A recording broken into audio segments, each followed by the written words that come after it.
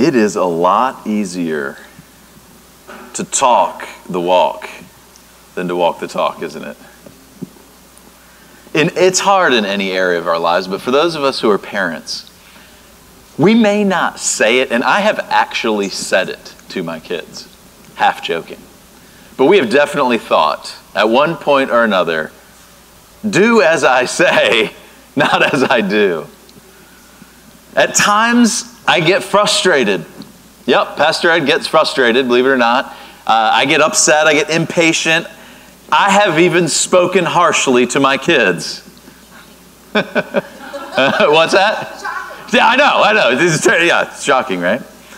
But I profess, and at times, the worst of all is speaking and acting in relation to my kids without grace. But I profess to my kids that I love God, and I'm a Christian, and I'm a Christ follower, and that what should come out of a Christ follower and a Christ following dad is grace. So then when I'm not full of grace towards my kids, I'm acting like a what? Hypocrite. I'm not necessarily a hypocrite, but I'm acting like one. And I'm sure that I'm not alone in the struggle. We're all parents, and I know we're not all parents in here, but we're all a work in progress. Amen. Living in line, like actually living in line in front of our kids is so important. What we teach our kids in words is important, but the way in which we live toward them is just paramount. Have you ever said something that was inappropriate and then your little one just repeats it, right? I wish I could think of an appropriate example, but most of them are inappropriate. But I do remember several years ago, we're watching football, as we do a lot in our house, and there's a beer commercial, which are great, beer commercials. And it was something along the lines of you just gotta have a Miller Lite. And Elijah's probably 5 at the time. I don't know, 5 to 8, somewhere in there. And says, Dad, I really want a Miller Lite. No idea what he's saying, right? Now, none of us will ever be perfect parents. In fact, our homes should be the central place where our kids experience, not just hear about, but where they experience grace. It should be the central place where they experience being forgiven and this is the hard one, parents. Our home should be the central place where our children experience forgiving us. Not perfection, but progress. Now, this is not about a parenting destination. It's a parenting direction. It's continually pointing our kids to grace.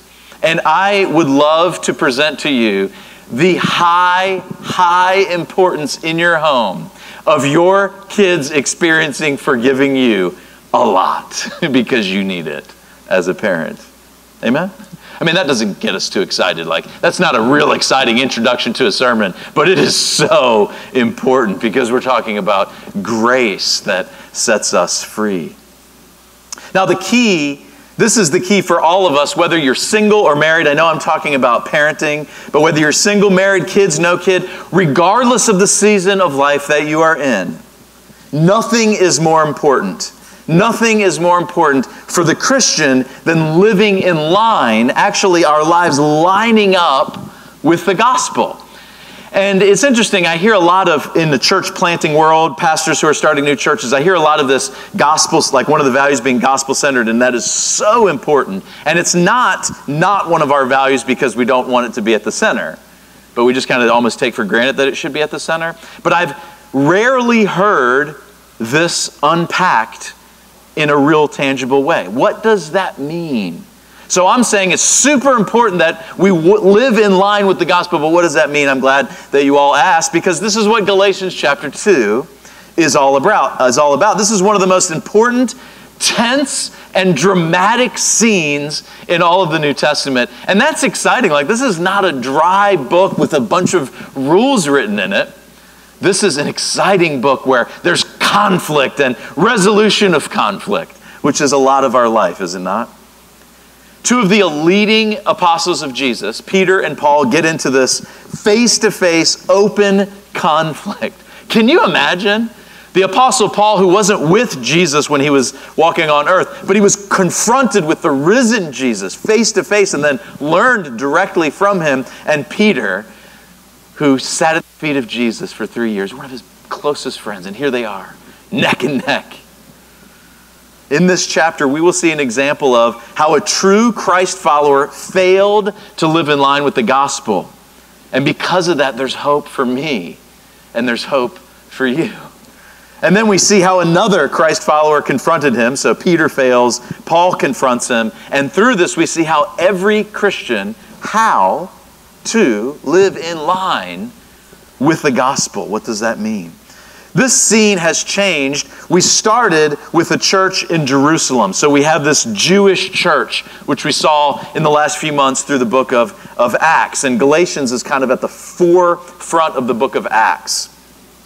So we see this shift now. The scene changes from the Jewish religious hub of Jerusalem to Antioch, which from then on becomes the model church.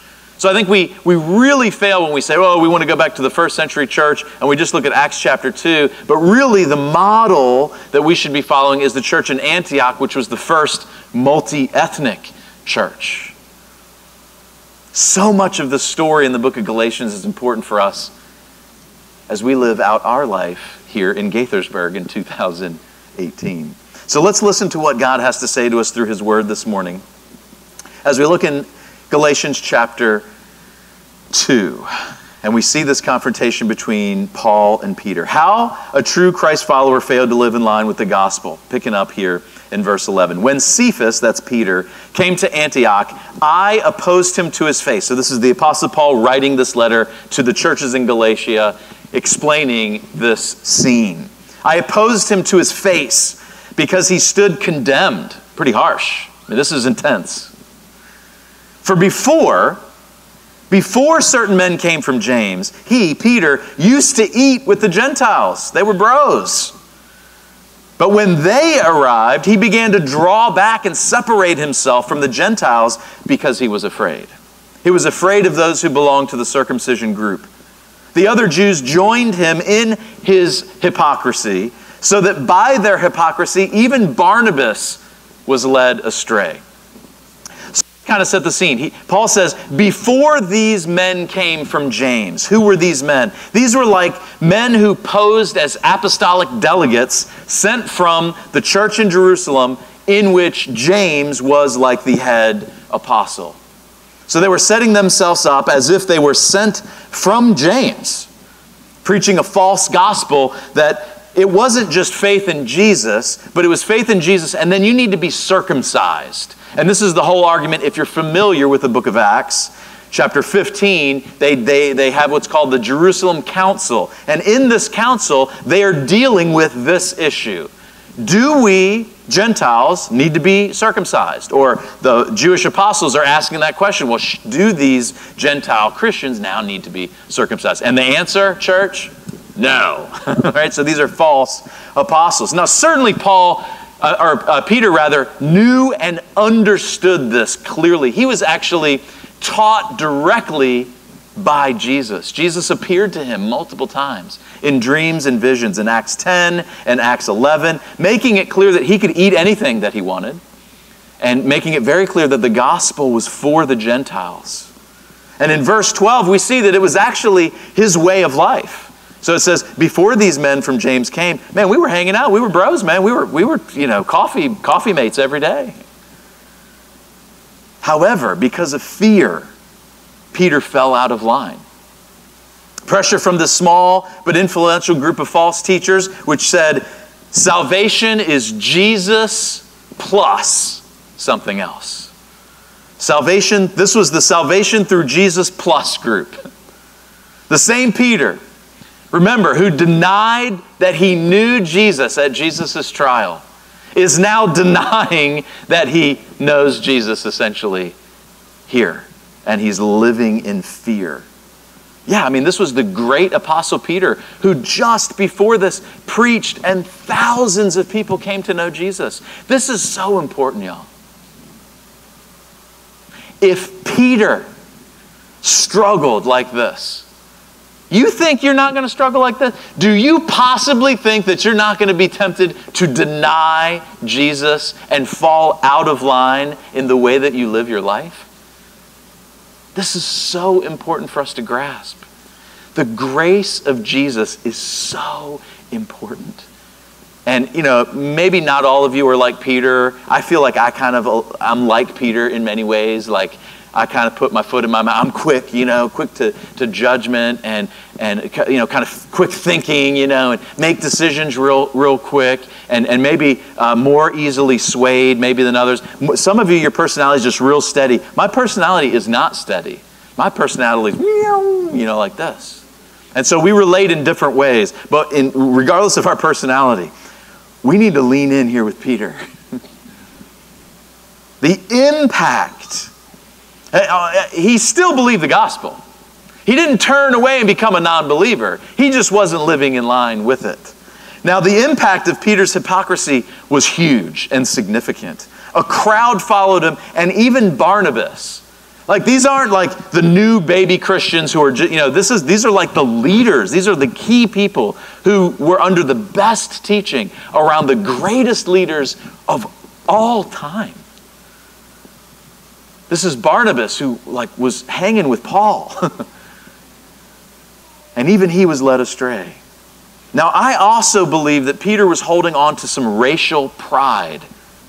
Although he ate with his Gentile brothers, he likely had some lingering angst against them. He may not have even been aware of it, right? He's hanging, he's like, the gospel set you free and all this, but there's something in him that was yet to be dealt with. Jesus, he didn't allow the gospel to get deep enough in there, and he's holding on to this lingering angst.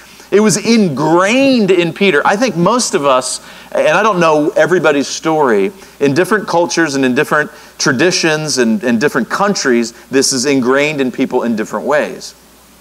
But depending on where people are coming from, it can be deeply ingrained.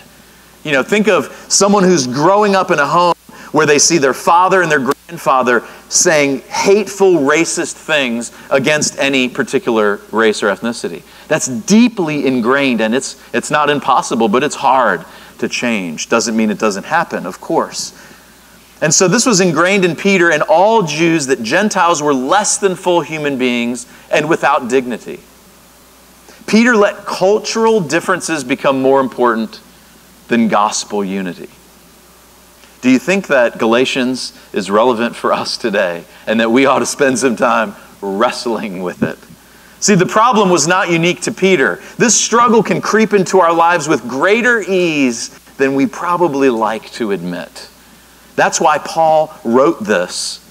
Not for those people out there. He wrote this for the church. Peter basically succumbed to legalism, right? So what is legalism? Legalism is looking to someone or something other than Jesus to be acceptable to God. Looking to something or someone other than Jesus to be, how can I be accepted unto God? If I just do this, then I'll be right with God.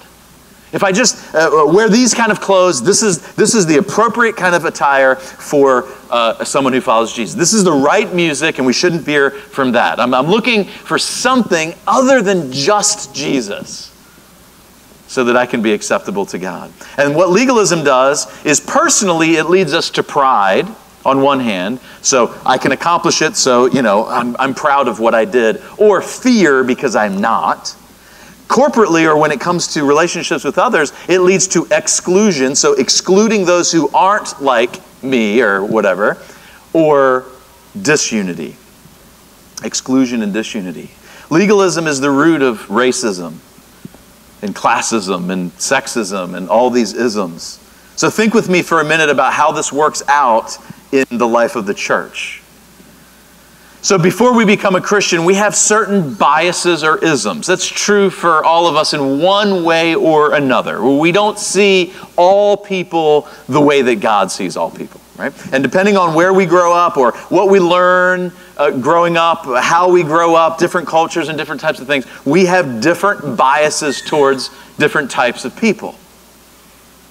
And so we look down on certain people based on what they had or didn't have. It could be all within one ethnic group, but maybe there's people who don't have, they're poor, so the rich look down on the poor look down on the rich, or whatever it might be. There's infinite applications of this. People's backgrounds, where they're from, political views, right?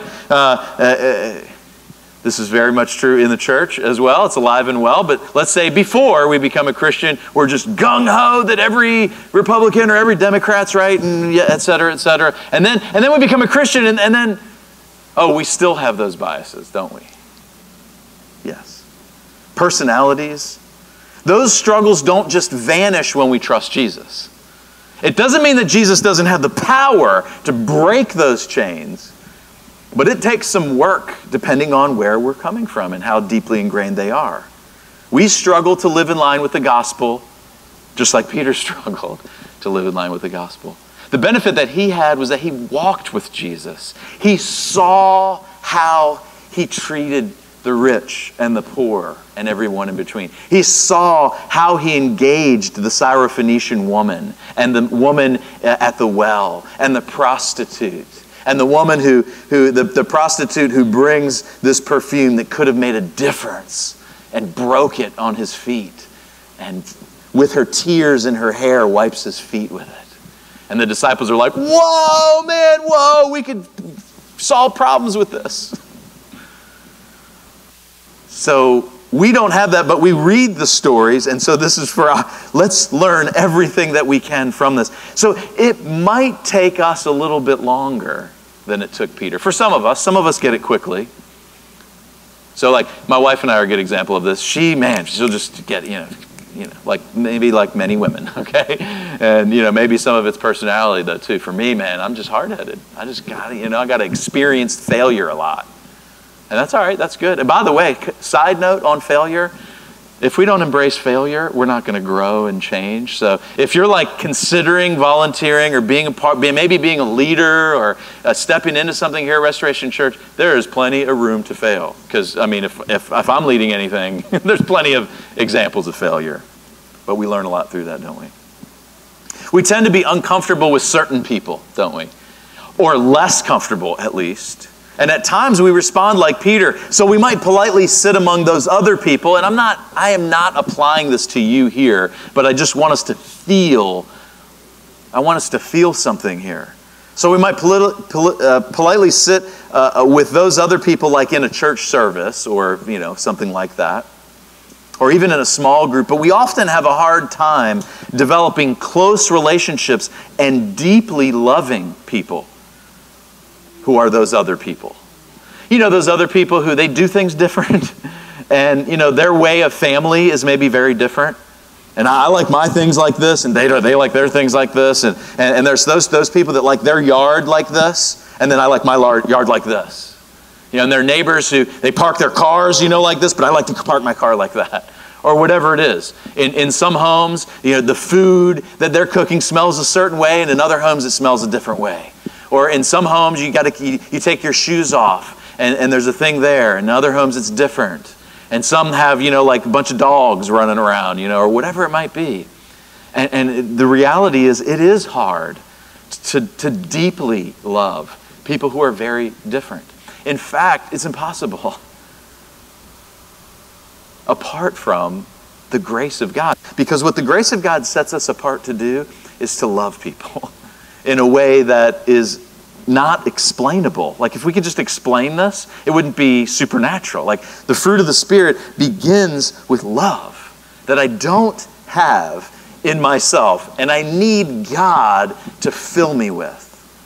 And so it's fairly easy for us to judge ourselves and each other based on the fruit of love. Now that looks differently, but generally, when there's a supernatural change in someone's life and they're leaning in with love, you can tell, right? The root of the problem is that we don't live in line with the gospel. Now, one last but very dangerous and subtle way that we fall out of line is when we simply take our preferences too seriously. And we attach a moral significance to an amoral thing or issue. So for example, worship styles. Well, maybe you like music that's a certain style. Or, I felt like we were on the verge of being a little more expressive this morning. We didn't quite get there, but I felt like we were on the verge. There was someone maybe that was wanting to yell out, and amen, or just clap, but something was holding you back. So there's different styles. Some of you like that a little bit more, and some of you don't. How you dress. And you might think, you may have grown up in an ultra-conservative kind of place or not ultra-conservative place or whatever. Or how you're supposed to dress in church. We had this dear lady, I won't say her name, but she was in our church. And she was in our Chinese church, but she wasn't Chinese. And she was from another country. And she was special, man. She was so special.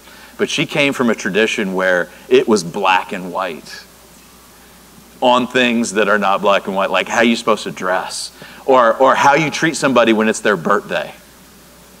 I remember that became a big deal. Like, I didn't treat her in the way that she felt like she should have been treated on her birthday, and I had no idea. I was like, hey, I'm just treating you how we do birthday in my house. I don't know how you do it at your house. Help me, And we're still friends, so it's all good. But we can easily fall out of line, right? Culture. One of the things that has just been such a clear example for me that I've experienced on multiple occasions is the difference between the black church and the Asian church. Or, I've experienced more recently, the white Presbyterian church. There's similarities between the white Presbyterian church and how they act in worship in Chinese churches often. And so what does the black church sound like during worship? I mean, I'm not trying to look toward our black folks, but, anybody been in a black church service? Come on, yeah. And actually, it's funny. I would love to hear more. Jewel was just in Africa, and you had some experiences there where it was different, right? Like, time is a little different, right, in terms of services. So we could just have an Africa service today, and, who knows when it's going to be over. We got the flyer all set. Yeah. Oh, man. Yeah, we got to hear more about that, Jewel. Man, she posted some pictures. Whew, awesome. So it's different, right? Now, anybody, I know Bernard and Margaret and Laura and I, we served in a Chinese church for a number of years. And what's the worship style like? What's worship like in a Chinese church? Well, nobody knows. What's that? Yeah, so instead of, 4 on the floor, it's... anyway, I can't really mimic that. But it's always off if you're Eastern or Western, depending on that. And it tends to be reserved. You don't hear a whole lot of amening and shouting. And what tends to happen is there's a very judgmental kind of spirit that tends to creep in there, right? And so, if you're going to apply for a position in a black church, they might judge you on how loud you are.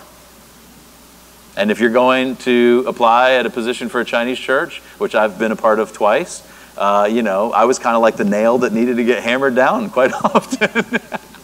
And I needed to get hammered down, by the way. But some of that just preferential stuff, it's just different. And so as a multi-ethnic church, this is going to be something that's very pertinent to us. There's no right or better worship style. There's no right way to dress or cultural preference. In the church, the gospel way is we die to our preferences. We give our best for the sake of others. So if you don't like what's going on, either help us to change it or just don't complain about it because it's not here for you. Like, it's here for you, but there's a community of people out there that aren't in here yet. There are a community of people that are just lost and broken, and we're trying to reach them. And whatever we can do to change our music and blend it and just add to it and bring more flavor and more diversity, quite frankly, I don't care what it sounds like. I mean, I have my preferences. I want a choir. I want to be doing this right here, quite frankly. I want a whole percussion section and horns and all of that. That's my preference. I am very comfortable in a black church. But this isn't a black church. So this is going to be a black and white and Asian and mixed ethnicities and multi-ethnic. And we're going to have to figure out what that's going to look like as it just evolves, right? And we're going to struggle with it. We better move on because that's just point one. Peter failed to live in line with the gospel, and we all struggle too. Now notice how the Apostle Paul confronted him. Verse 14, when I saw that they were not acting in line. So where do we get this idea? It's right here, right? When I saw that they were not acting in line with the truth of the gospel, I said to Cephas, who's Peter, in front of everybody, you are a Jew, and yet you live like a Gentile and not like a Jew. How is it then that you force Gentiles to follow Jewish customs? That's not the gospel. And then he just lays into it. We who are Jews by birth and not sinful Gentiles, ouch, know that a person is not justified. In other words, they're not made right. They're not made acceptable to God. Justification is the way in which we are made acceptable to God. Are we made acceptable to God based on what we do or don't do or what? Paul says, a person is not justified by the works of the law, but by faith in Jesus Christ. So we too have put our faith in Christ Jesus, that we may be justified, made right, acceptable by faith in Christ and not by the works of the law, because by the works of the law no one will be justified. I think he's trying to make the point pretty clear here. I love Tim Keller's paraphrase of this passage. Listen to this. God did not have fellowship with you on the basis of your race and culture. Though you were good and devout, a good and devout Jew, your race and customs had nothing to do with it. Therefore, how can you have fellowship on the basis of race and culture? That's irrelevant. I love the fact that Paul didn't just confront and point out Peter's sin, although he did, but he appealed to Peter on the basis of grace. What an example of how to confront somebody's hypocrisy and legalism. I'm so grateful. Peter, you're not justified by what you're doing. You're justified by faith, man. Remember you. In other words, he's like, remember how you became acceptable to God. It wasn't because you were good. Yeah, you were a good and devout kind of guy. I'm not dissing you, man. That was good. But no one can be justified by it. It's the grace of God, Peter. So he appeals to how he was made acceptable to God, and yet directly confronts his sin. I love, again, how grace is just a better motivator. Grace is just a better motivator than fear or guilt. It's a little easier to lean in with guilt and fear, but it's so much better to be motivated by grace. Again, Tim Keller said this, when we use God's grace as a motivator, we can criticize sharply and directly, but the other person will generally be able to perceive that we are nonetheless for them. I'm not attacking you. I'm trying to correct what I think is a works kind of thing. Let's talk about this on the basis of grace. If we are justified in God's eyes by faith alone, why would we ever feel the need to then be justified in the eyes of someone else? And yet it pulls us. I don't want to look like I'm not, that I don't have it together. My friends, this is why we must soak our minds and our lives in the grace of God and in this grace-filled gospel. See, there is no such thing, and this could be a whole nother series of messages, but there's no such thing, if this is true, if justification, which is how we are made acceptable to God, is by faith and not by works, then there's no such thing as an on-again, off-again relationship with God or fellowship with God. In other words, there's nothing that you can do to be on the side of where God's at. Or here's the presence of God, and you sin, and now you're way over here. There's no such thing. You are not made acceptable to God based on what you do. And Paul's going to get into this later in the book. He said, look, if you were saved by faith, you can't make yourself grow by any other way. He uses this word sanctification. If you're saved by grace through faith, you are sanctified in the same way. You can't become a Christian and put your faith in Jesus and that purely be faith and then add works to become a good Christian. It doesn't work that way. And there's no such thing. I remember these sisters that Annie and Laura and I went to school with from Brazil. and their dad. I remember meeting their dad at the graduation. And he was this godly man, pastor, missionary for many years. And just, kind of like Rod, a very distinguished kind of Brazilian, Latin man and he's just spoken a way, similar to Pastor Rod, that you just want to listen. And he was that kind of, it was Noemi and, what's her sister's name? Jackie and Noemi. And I remember we're talking over a meal, a graduation or whatever, and I said something about being a strong Christian. I was talking about someone else. And I remember he grabbed my arm and he said, "Oh, Ed," I can't say it in the same way. "There's no such thing as a strong Christian.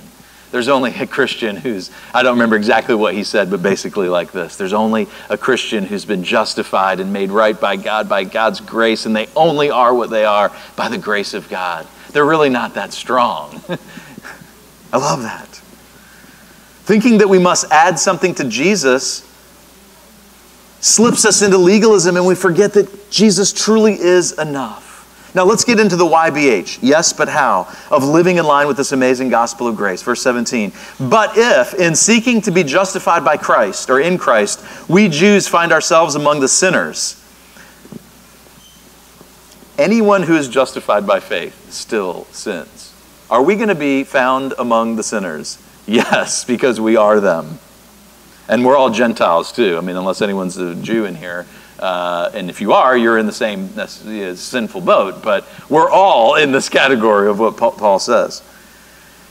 So we Jews find ourselves among the sinners. Doesn't that mean that Christ promotes sin? Absolutely not. If I rebuild what I destroyed, then I really would be a lawbreaker. Now, these two verses are a bit obscure and difficult to understand, but I think verse 18 basically means that we do not have an excuse to just keep on sinning.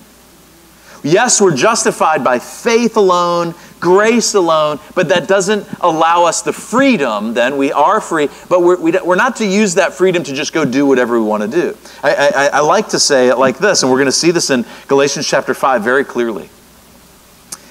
Friends, you are free to do whatever you want to do, only you are not to use that freedom to do whatever you want to do. And Paul clearly states in chapter 5, use your freedom to love. That's what you're set free to do. You're not set free to just do whatever you want to do, but you are. And you have that choice. And you can go do whatever you want to do. But Paul says, don't do that though. Use that freedom to love. The old man died. If I just keep living the same way with the same sins without repentance, it shows not necessarily that I'm not a believer anymore or that I wasn't really a believer, but it shows that I never really understood the gospel. I never really got the grace of God. I was just looking for an excuse to keep sinning. In other words, if I'm forgiven completely, and teens in our youth group you would say this over and over again, if I'm forgiven completely, then why not just keep on sinning because it's fun? Since God already sees me as righteous, then whatever I do, He's not going to see me as unrighteous, right? Yeah, you can do that. But don't do that. Because you're just missing the grace of God. You're missing the whole point of why Jesus went to the cross. He didn't just go to the cross so that you could go to heaven when you die. He went to the cross so you could experience grace today and tomorrow and over and over and over again. God's grace just doesn't give us a free pass on sin. God's grace is really the fuel for living a gospelized life. So notice how Paul goes on to give Peter and us the real YBH, the how to live in line with the gospel as we close. How to live in line with the gospel. Verse 19. For through the law I died to the law so that I might live for God. I have been crucified with Christ, and I no longer live, but Christ lives in me. The life I now live in the body, in the flesh, I live by faith in the Son of God who loved me and gave Himself for me. Verse 21, this is so important. I do not set aside the grace of God, for if righteousness could be gained through the law, then Christ died for nothing. So there's a little bit of a tension here. How do we live in line with the gospel? Well, on one hand, we die to self-salvation. There is nothing that I can do to gain God's acceptance. I can't be good enough. I can't get better enough. I can't be strong enough. I can't get it right enough this week to be more acceptable to God. The only way to live for God is to die to self-salvation and totally trust in what Jesus has done. Completely by grace through faith in Jesus. And then remember our true identity. So this is where I really would like a list of 5 things to do. But that's not going to be the application here today. Because the one thing to do is to soak in your true identity. In verse 20, there's a tension here, right? On one hand, Paul says, I no longer live. But then he says, the life I now live. There's a tension.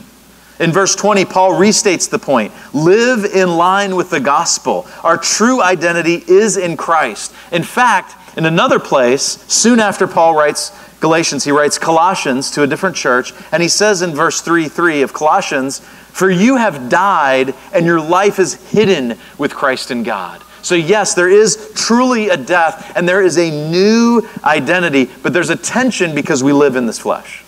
And we don't always feel like the old person has died. Like sometimes the old Ed is alive and kicking, and the old you is alive and kicking on some days too, right?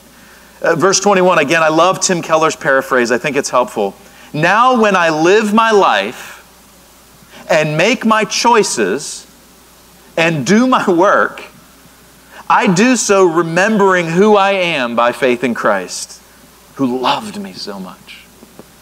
When I go to work tomorrow and I teach those kids, or I go to that office, or I go to the computer, or I go to that meeting, or I go to whatever I'm doing, what does it mean to do that in line with the gospel?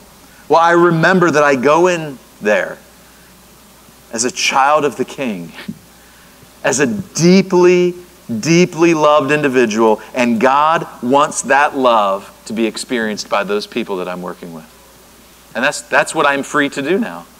Chapter 5, now I'm free to love those people that are my coworkers. So notice this last phrase here in verse 21. If righteousness could be gained through the law, Christ died for nothing. So here it is. Jesus is everything or he's nothing. Either salvation, my whole hope is totally in him alone, or I can get there a little bit. It's all or nothing.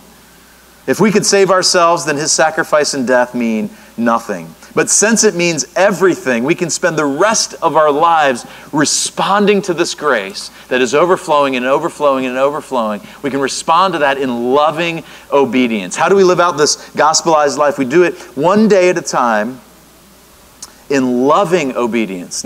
We don't obey to be a good Christian. There's no such thing. That doesn't exist. The only kind of obedience that God loves is when it's loving obedience simply because I'm loved. Simply because he loves me. Anyway, let's wrap it up. We all get out of line when it comes to living the gospel on a day-to-day basis, right? Number 2, we gather to encourage and admonish one another to get back in line with the gospel. We need regular reminders that we are justified before God by faith alone. And we can live in line with the gospel by dying to self-salvation and living in light of our true identity. So let's soak in the gospel. This is going to be a little bit different here as we close. Let's soak in the revelation that you are more deeply loved. When you walked in here, you didn't understand the measure of God's love for you in the way that he wants you. And I didn't either. And so let's soak in it. We're going to take a minute. In fact, God's love, I shared this last week, God's love, I think the best picture I ever heard of it was Niagara Falls. And you're like at the bottom of Niagara Falls, and his love is like that falls just coming at you, just coming at you. You can't stop it. You can't hold it back. There's no end to it. So I want you to take 1 minute. Hopefully we're going to play this video just for 1 minute. And I want you to consider God's love for you pouring out like this. Just put the distractions away and let's see if we can do that.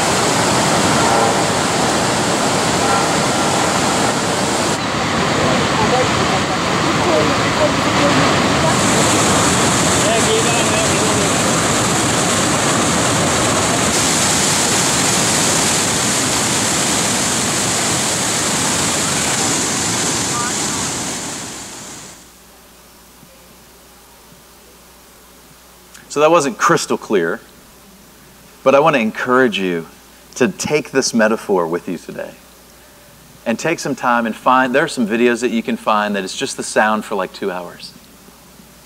And just put it on. You come home stressed at night, stressed after work one day, you get into some tense conflict, you're just feeling out of line and out of whack with the gospel. Throw on a YouTube video that's just the sound of Niagara Falls for 10 minutes and just say, God, I need you to love me. And I'm going to sit here until I secure your love as the center of my life. And just try that and see what difference that can make this week. And I want to challenge you like I did last week to read this passage, just even these last couple of verses 19 and 20, and ask this question this week. Am I living in line with the gospel? And this isn't like meant for guilt. Like, I'm not assuming, oh, no, I'm not, I'm terrible. No, that would be the antithesis of this message. Just, am I living in line with the gospel? Am I soaking my life? And allow that to motivate you to receive. Because it's only the person who's been filled up with the love and grace of God that has the love and grace of God to give others. And that's the aim here. Now, I met a brother months ago who shared a secret struggle, a difficult one. And we become close friends, and last week I got a text in an intense struggle. And I hope that as a church, we receive more of these kind of texts and calls and stopovers, knocks on our door that we're struggling. And this brother asked to prayer, and we shared scripture and prayed. And by the grace of God, he was able to stay strong and keep in line with the gospel. Isn't that beautiful? By God's grace, he was able to die to self-salvation and live in line with his true identity. And may that be the story of all of us as we go out this week. That praise God, by the grace of God, we're able to live in line a little bit more. It's not about the destination, it's about the direction. The direction of my life is in line with the gospel. So as you wrestle with the gospel this week, listen to what he is saying to you. If he reveals an area that's not in line, turn from it. And share your experience like this brother did with me last week. It was so freeing, and I was so encouraged. There's something incredibly freeing about confession and repentance in community. So let's bow and we'll close in prayer. We're going to sing a song as we